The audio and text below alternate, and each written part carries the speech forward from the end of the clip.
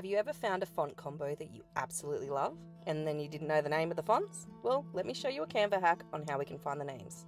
So first what you're going to want to do is take a screenshot of the font combo you're trying to find the names of, and then we're going to drag it into your blank design.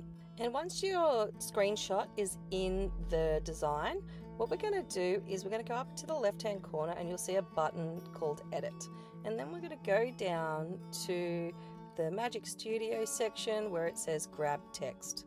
And now we have the option as to grab all the text, or you can just choose the 2 fonts or 3 fonts that you're looking for. In this case, I'm just going to press all text, even though I'm only really interested in the block font and the script font here. So then we're just going to wait for that to come up. Now what it's going to do, it's going to give us the fonts in Canva that are installed that are the closest to the ones in your design. So if we click on this one here, you'll see up in the name box of the font the name of the font, and it's that easy. You know, see this one? It's grabbed the 3 different fonts. So we'll just delete all this so we save the confusion.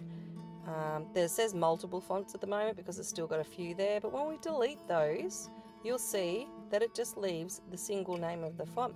So there's our script font's name, we'll put that there, and then there's our block font name. So this is perfect if you found that font combo, because it's not easy to find font combos. I really struggle with it personally. Some people just have a natural gift for it, but for this is not directly copying either. It's just finding the similar fonts.